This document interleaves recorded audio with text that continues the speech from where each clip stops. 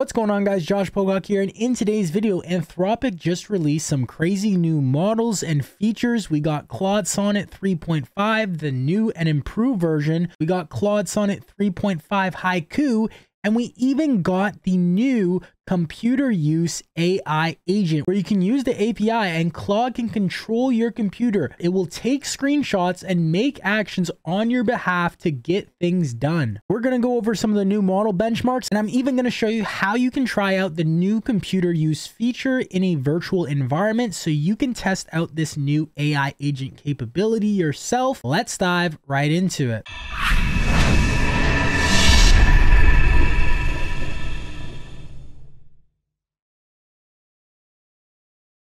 All right, guys, so the main announcements, like I said, is the new version of Claude Sonnet 3.5, the new and improved version, and then we got Claude Sonnet 3.5 Haiku. So Claude Sonnet 3.5 delivers across-the-board improvements over its predecessor with particularly significant gains in coding, an area where it already led the field. So this is really, really cool. I'm very excited to try this out more, and I will be doing more tests with these new models in some of future videos, so make sure to stay tuned for that. So 3.5 Haiku matches the performance of Claude 3 Opus, their previous largest model, on many evaluations for the same cost and similar speed to the previous generation of Haiku. This is great because it means better models, cheaper cost. And then they say we're also introducing a new groundbreaking capability in public beta, computer use. And I'm extremely excited for this because, as you know, on this channel, we do a lot of different videos on different AI agent tools, controlling your computer, doing web searches, and now we have one of the biggest frontier model companies who is actually releasing these type of features. So it is currently available on the API today. So now you can direct Claude to use your computer the way people do by looking at a screen, moving a cursor, clicking a button, and typing text. Claude Sonnet 3.5 is the first frontier AI model to offer computer use in public beta. So it's still experimental, at times cumbersome and error prone.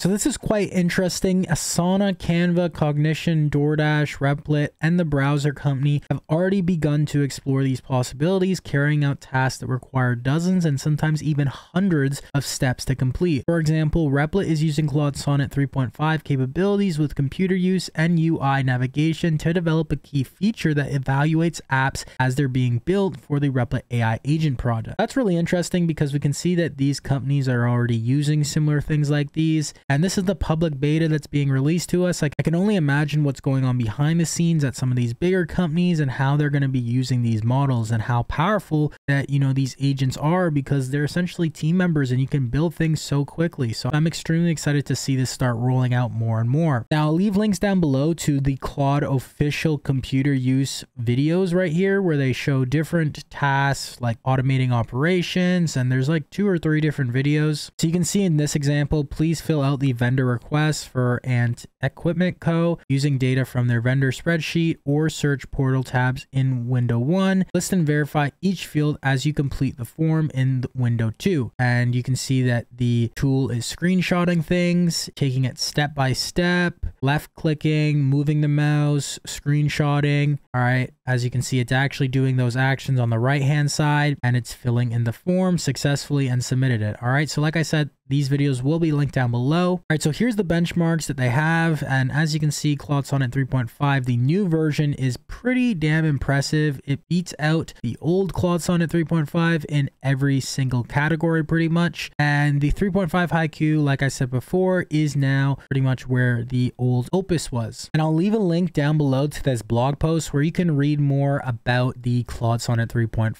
update and the different benchmark tests, as well as Haiku. And then also too about teaching Claude to navigate computers responsibly, you know, on OS world, and talking about the different benchmarks that they did. For now, let's actually dive into setting this up. Are you tired of pouring thousands of dollars into appointment setters only to watch leads slip away? Imagine having a team of elite sales agents booking qualified appointments for you around the clock. No more wasted time on training, no more frustration with performance, and no more draining your budget on inconsistent and expensive call centers. Introducing Stride Agents, AI-powered appointment setters that work 24/7, never get tired, and book appointments while you sleep. Trained on thousands of successful conversations, our AI agents outperform human teams at just 1/10 of the cost. Join the ranks of businesses that doubled their appointments and booking rates in just a matter of weeks. Don't get left behind in the AI revolution. Visit strideagents.com now and transform your entire sales process with cutting-edge AI technology. It's time to accelerate your stride with AI agents. Okay, so if we check out the API docs right here, you can see a section which is called computer use beta, and I'm not going to read through this entire thing, and I'll leave it down below, but you can see Claude Sonnet 3.5, the updated model,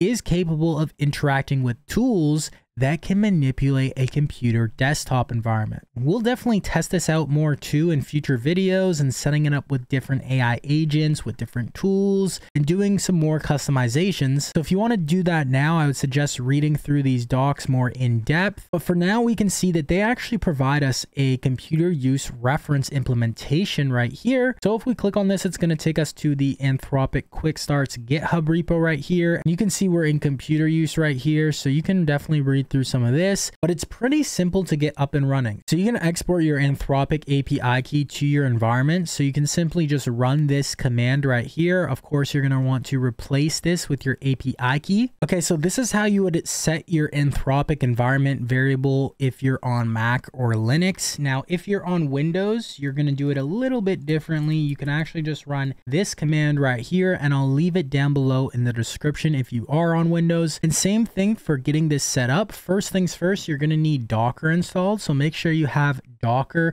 Go to docker.com, set that up because this is going to be running in a containerized environment. And then you're simply just going to run this right here in your command line. And this is specifically for Mac or Linux. If you're on Windows, you're going to want to run this right here. And like I said, I'll leave both of these, the Windows version, in the description. Okay, so the Windows version will be in the description. And then if you're on Mac or Linux, you can simply just follow this version. Okay, you can see here, once I ran this command, it basically started computer use on localhost 8080. Now, there are additional options if you want to use Bedrock or use Vertex, you can do so, and you can definitely change some of these too with the screen size for the different variables, as well as here's the development version, but we're just going to keep it simple and use the Anthropic API quick start right here. All right, so this is what it's going to look like once you actually load up the app. As you can see here, we got a virtual environment right here using no VNC. And then on the left hand side, we have Claude's computer use demo chat right here. All right, so we have two different views here. We have the chat view and then the HTTP exchange logs view. And once we actually start running some commands,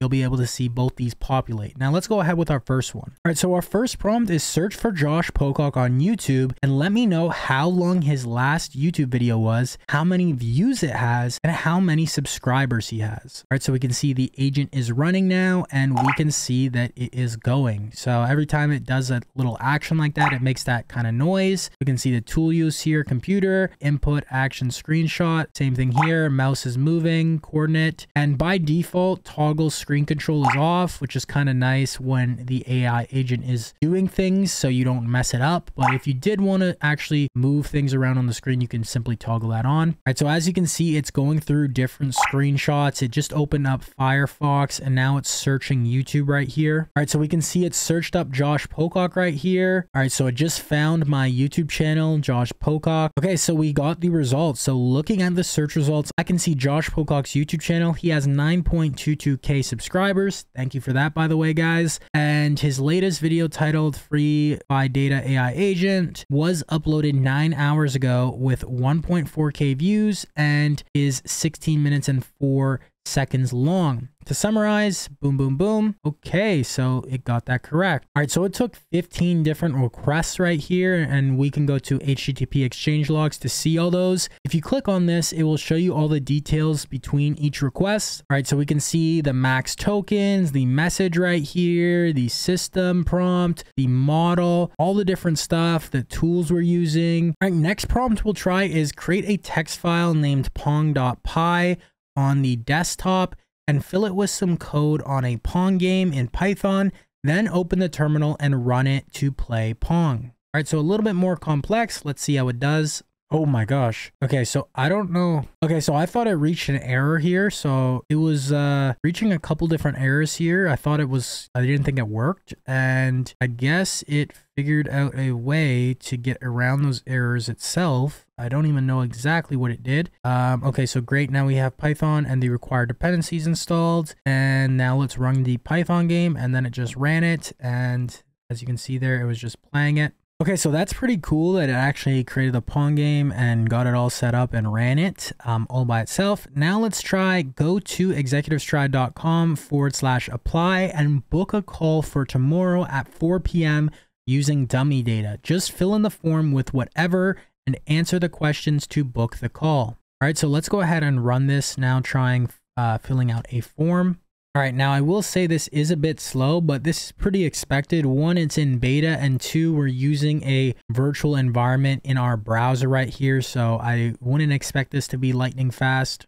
Okay, it looks like we got an issue right here, an error message. So I just went ahead and refreshed it. So if it does glitch out ever, just refresh the page, and as you can see now, it is running correctly. Okay, so it entered in the website right here. Now it's going to need to scroll down. Okay, so it just messed up there. All right, so it kind of messed up. If it does do the action before it takes the screenshot sometimes, then it could kind of like get lagged behind and then make the wrong move, but it's going to end up ultimately... Oh, no, see, now it's saying this. Okay, so what it should be doing right now is scrolling down. Seems like it's having a bit of an issue with that. Wow. Okay, so now it just looks like it got the HTML content right here. It's trying to find the calendar. Calendar's right here. You just have to scroll. Okay, so it basically said it couldn't do it. Website might be using advanced JS that's not loading properly in Firefox. So yeah, no, it's incorrect here. It simply just couldn't scroll down. So I'm just going to, I